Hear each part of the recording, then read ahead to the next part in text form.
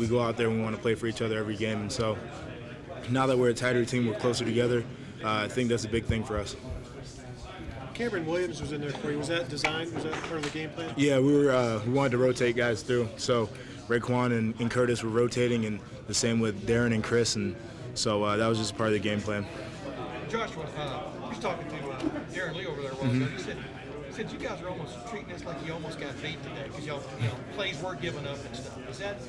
Are y'all faking it, or is that the attitude? No, I mean, that's the good thing about some of the guys that we have is that we can win by as much as we did, but we're not going to be satisfied if we don't close out the game and if we give up some plays in the second half. And I mean, that just comes with maturity over time and being able to lock in and execute for a full game. But we want to minimize that. We want to be able to have someone down and then keep it. If they have 7 points on the scoreboard toward the end of the game, we want to keep it at 7 points. Pass to the flat, Darren Lee chases the guy, grabs the guy. Rashad Frazier comes in.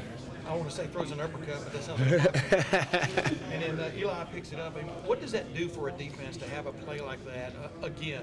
It's big momentum. It gives us a lot to work for, and it makes us feel good as a defense. That was a team defense kind of play. One guy holds a guy up, and then we got guys straining to get there. We had a D lineman knock the ball out, and then we had someone in the secondary come scoop and score. So you had every part of the defense there, and then it also takes a little bit of pressure off the offense. They know that when the other team has the ball, they're either going to get it back in good field position or we might cause a turnover.